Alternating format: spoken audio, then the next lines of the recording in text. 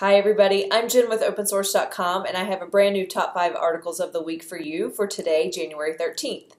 At number 5, using Clang-format to ensure clean, consistent code.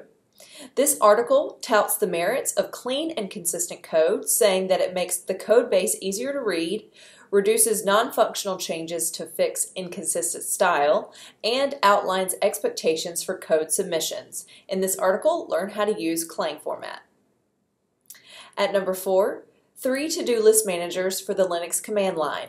Scott Nesbitt reviews ICOG, to-do list, and Yokedi.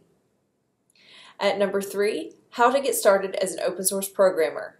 Seth Kinlon dives into the world of open source programming, giving readers a primer on what it takes to get started, punctuated with some excellent tips. Although this article is aimed at beginners, those still fairly new to open source will find it helpful. At number 2, improve your programming skills with Exercism.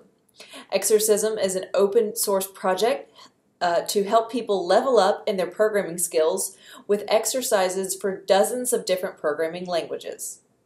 And finally, at number 1, troubleshooting tips for the 5 most common Linux issues.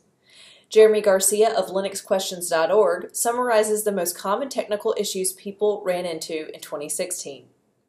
That's it for the top 5. Thanks for joining me, and I'll see you next time.